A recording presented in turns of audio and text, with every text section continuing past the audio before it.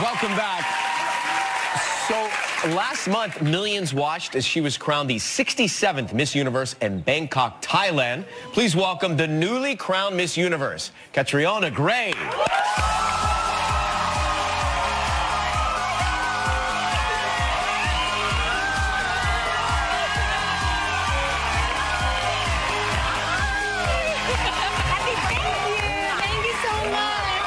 Congratulations.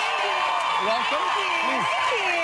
Yeah, happy birthday. That's right. Guys. Was it yesterday? Yes, it was yesterday. This is a great way to celebrate your birthday. Right? It's like I'm having a celebration all week. Yeah. What'd you do for your birthday? I saw Broadway. I had a bit of a food trip. I went to Hillsong. Yeah, it was amazing.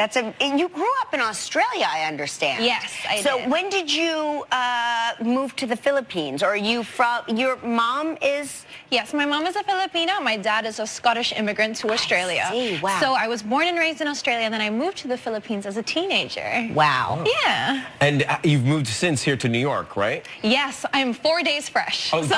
literally. So You're covering a lot of ground. tell me, what do you think about winter?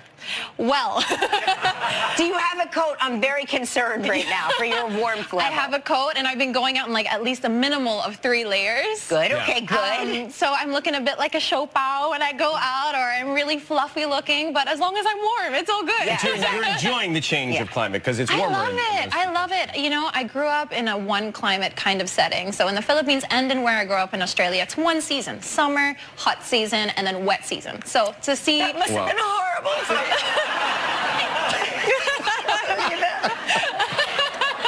Summer all year long. This is her heaven. I know. But I understand your mom, and I believe moms have this power. Your mom dreamed that you would be Miss Universe. She did. And I was about 13 years old.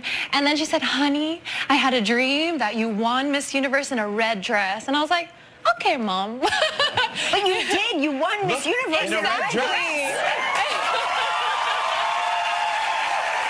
By the way, that is a great dress. Thank you. It actually draws inspiration from my hometown in the Philippines, which is known for Mount Mayon volcano, which is a perfect cone volcano. Everybody knows. Yes, we have here. That has to make you feel good. I love it. You know, Filipino fans are the best fans in the world. Yeah. And this whole journey, has been amazing. It's been amazing. We're going to take a quick break and come right back. More in just a second. Stay with us. For great deals on travel, just go to Priceline. For up to 40% off flights on top airlines. Miss a favorite moment, performance, or celebrity walk-on? Go to our website and catch up on everything.